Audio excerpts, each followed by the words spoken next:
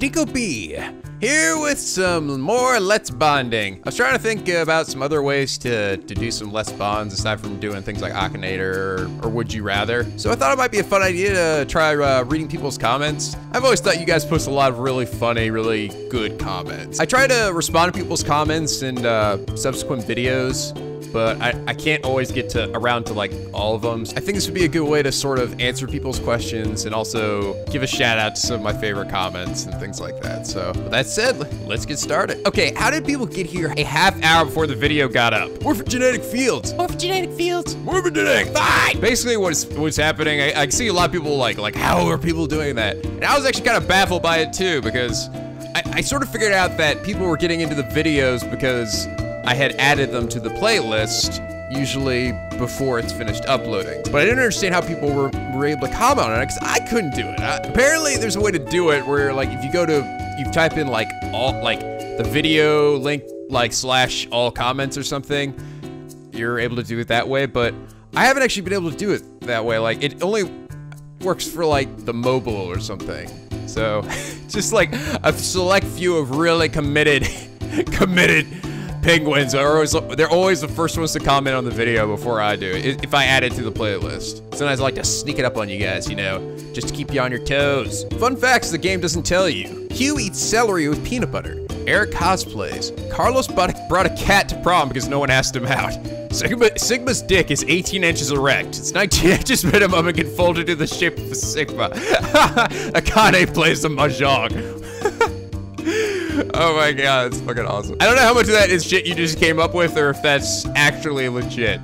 Because that would really be fucking funny if Uchikoshi actually had those details for his characters. Sir, does that really seem like an important thing to include in the— Yes! That's in their bio page. Alright, this is from the Seesaw ice cream video. Now you must bake bagels. I've had a lot of you guys say that. You say I should do another one of those cooking videos, but two with bagels. I don't know. I wonder if can I make my own bagel like from scratch? I don't know. I don't know if I'm a savvy enough cooker to actually do something like that. That'd be cool though. if I could manage to do that. I think that'd probably be pretty hard. He has a face. Yes. I don't really show my face too often, mostly because I feel like with most of the videos I do, there's really just no need to have like my face cam for like the entire game or something. If it's like a scary game or something, then I gotta get it, or maybe like a rage game, but otherwise, I don't know, I think it just kind of gets in the way. It covers up more of the game, and I don't think you need to see what my face is at 100% of the time. Nico, you're slowly becoming my favorite YouTuber ever. I'm always so excited when I get a notification that you posted. You always make me laugh so much, and I love all your videos. I enjoyed this video a little too much. I think we're gonna need a cooking with Nico series now. Oh, thank you. Thank you, Caleb. I was trying to think like, what else could I do? I know there's actually a channel that does like cooking stuff that specifically caters to things in like video games and I don't know, I think anime stuff. I don't really know if I'd do something like that, but I'm like trying to think what else could I do? What else could I cook that would be enjoyable to watch and be somewhat relevant to what the games I'm playing are doing. Nico has officially become Kingdom Hearts trash, lol. I know, god dang it, I make myself sick. I can't even look myself in the mirror anymore. I don't know who that is. Who are you? Speaking of which, when I mentioned I got that Sora action figure that I mentioned in the last Kingdom Hearts video, some of you guys said you wanted to see it, so here it is, behold. It is. Yes, I know. But it's still fucking awesome. See, he's got the Star Seeker Keyblade. Yeah, limit form all the way. Limit form bullshit all the way. Yeah, I've never ordered one of the like a figure like this before, but I really like this one. I think it's cool. It's actually a Roxas one too, and I actually kind of want to get it because it's sort of awesome. It comes with the Oathkeeper and Oblivion Keyblades, and I'm just like, oh, why? Why? I've gone down the dark path. There's no turning back now. Yes. Blah. I don't know why, but this comment in particular really made me laugh. I don't know. It was just so out of freaking nowhere. I think just like imagine someone just like sitting down the moment they see the video, they just go, yeah, blah. I don't know why, but it really made me laugh. Well, I also mentioned that Nico did this horribly wrong. You're supposed to beat the eggs till it turns white and it has the consistency of whipped cream. Yeah, I had a few of you guys tell me that. I mentioned the video, it's the first time I've ever actually split an egg before, and I didn't really do the best job. I actually got a little bit of the yolk in with the egg white. Gordon Ramsay, I'm not, but it's all right. I feel like I learned a little something, you know, not just about making ice cream, but about myself as well. That I'm probably not gonna be a professional cook at any time in my life. I'm a straight white male, but Nico, you're so fucking hot! Woo! Thank you. I don't really get that very often. I wouldn't say I'm the kind of like hot guy or something. I don't think I'm an ugly guy, but I don't think I'm like, oh yeah, that Nico's smoking hot. I'd say I'm kind of like in between somewhere, you know? I guess it depends what your preference is, but I've always sort of seen myself as fairly average. This is from the, he's a pirate in the Kingdom Hearts 2 Let's Play. It was right after I first visited the Atlantis world. Well, maybe they wouldn't have sounded so bad if somebody didn't compose with big, meaty claws. Oh my God, that's actually like my favorite episode of SpongeBob, you know? There's so many fucking funny, like, just laugh out loud moments in that one episode. And that was one of my favorite fucking lines. Just like imagine yelling that to Sebastian. Oh no, you got to move with the rhythm. Maybe if someone didn't compose with big meaty claws, it wouldn't sound so bad. Fuck you, bro. Holy fucking shit, Nico. After this episode, the Kristoff voice needs to be a thing. Usually your voices tend to be more parodic, so you say that, parodic, and less serious, but today you really got his demeanor perfectly. You emphasized so many parts really, really well and handled his lines really according to Kristoff's character. I really enjoyed this finale. Thanks, Nico. Hey, thanks, man. Yeah, you know, there's some characters that I like their character, and so I get really into doing their voices. Kristoff was one. He was a really good villain, I felt like. And another one was Buzzo from Lisa the Painful RPG. That was another one I kind of like doing. I mean, I like doing all my voices, but sometimes it's just kind of fun to be like one of those really evil sounding dudes, you know? Just something different. Guys, any chance of him playing Azure's Wrath? Yeah, I've had you guys bring that up a few times before. I've seen it. It's like some super roid raging action-packed game that's supposed to be like incredibly cinematic. I've thought about that. I don't know, that does seem like one of those things I would pretty fucking pumped about. Some of you guys said that some people were gonna like copyright things for it or something, so. But I might do it. I think it's PS3, right? I might do it. I hear it's not very long, but it's pretty fucking epic. Guys, if Kameda has one Junko hand and her nails are red and the judge's wife's are red, that means Kameda is the wife. Como judge confirmed, guys. Yeah! You're without a doubt the best Let's Player I've ever watched. I've been on this site since 2007 and been into LP since 2010, but no one has ever been as fun to watch as you. It's only a fraction of my respect for you, but I felt I need to give it you at least something. Thank you so much, AKUROKU. I kind of wanted to point this one out too because I feel like there are times where people I'll realize someone had donated something, but I didn't notice it. I always try my best to respond to anyone who makes a donation or anything like that. YouTube is really bad about like notifying you about stuff like that. My inbox gets so full of just the regular comments, you know, they just flood my inbox. So sometimes donation messages get buried along with all the other comments. I really don't like how YouTube sets up their the way the donations are done, where it doesn't give you like a separate notification for donations. And also on that note, I also hate the way they set up their freaking PM system in this thing. It is like ridiculous. The only way you can tell, you know, if you send a message to someone, the only way you can tell if they replied to you is to look into your sent folder to look at the message that you sent. How much butt fucking sense does that make? I think it's implied that Goofy's wife is dead. Ooh, really? Shit. Some of you guys said you thought it was like the cow or something. That was like one of the old Disney characters. Like somebody the cow. So does that mean that Max is like a cow dog hybrid or something? Yup, I like me some crossbreeding, baby. I greatly look forward to the Birth by Sleep, but there were so many observations of the second secret cutscene that I was expecting to make that he just didn't. So I saw a lot of comments like this after the finale to Kingdom Hearts 2, and I was like, I didn't really understand what people were complaining about, so I went back and I rewatched it again, and then I saw just the guys that gets frozen, he's supposed to look like Roxas.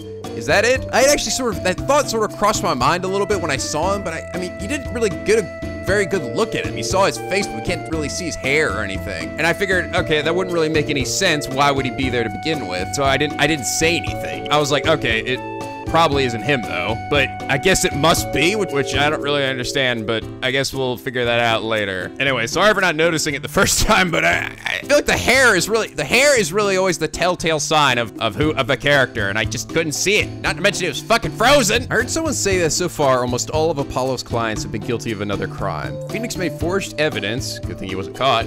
Waki attempted murder or held illegal firearms, Maki for smuggling, and Vera for making forgery. That's cool, that's actually an interesting observation. That didn't even hit me. Shows that even the clients he's defending weren't really entirely innocent at all. Another thing I rather liked about that game, I'm not sure if I'm sad because this is not Zero Time to Loner, or happy because this is Kingdom Hearts. It's quite the dilemma. You know, I think if I see people saying that they're happy it's one video but not the other one, and then the next day they'd say they're happy it's that video but not the other one, I think that means I'm doing a good job.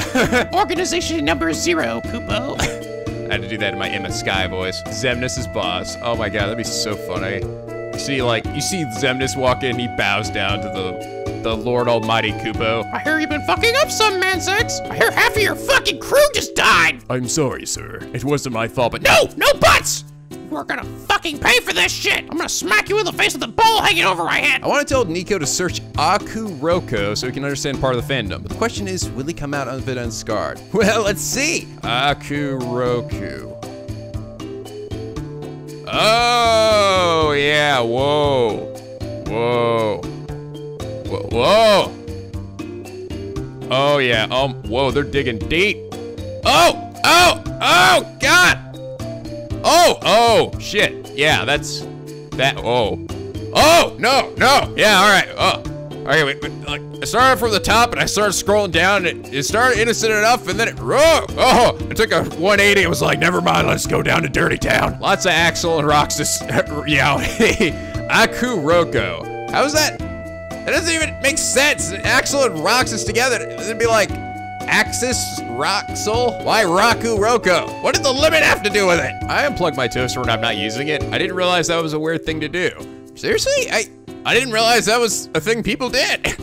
I just leave it plugged in. Some of you guys said it was like a big fire hazard to do that. Why? I don't understand. I'm not cooking anything in it though. It's not like I have it on all the time. Maybe they have different types of toasters in different countries or something. So many things I don't know. Hey Nico, I've been wondering if people had a warning in the top of their comment that says this could be a spoiler, so if you don't want to be spoiled, don't read, and that spoiler could only be read if you click the read more button, would it be okay if people did that instead of just outright spoiling it? Honestly, I don't like spoilers regardless, even if you say big thing, spoiler alert or something. When I see a comment on my dashboard, it doesn't take into account any of those spaces, so I can literally see the moment it'll say spoiler, and then I can immediately see what's written after that.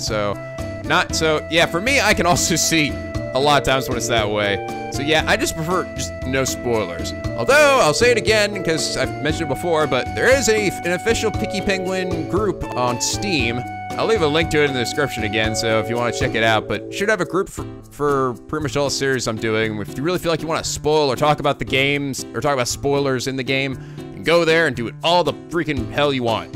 All right, tear it up. Let loose, go, yeah. Wait. If the Funya is a picture of a French Bulldog and Bernie is a French Bulldog, Bernie is the Funya Rimpa. I hate to tell you, but I think the Funya Rimpa is actually supposed to be a Boston Terrier, although they do look very similar. They both have that sort of pointy ears, but should we make a Zero Escape drinking game? What, take a shot every time your mind gets fucked? I'm pretty sure I'd be dead by the end of this LP. I didn't watch any other LPs for this game, Nico. Nico-senpai, even after hours of waiting, I still waited for you. Are you proud of me, senpai? Notice me, Nico-senpai. Yes, good. Now, go slay anyone who did watch an LP before me. Go now.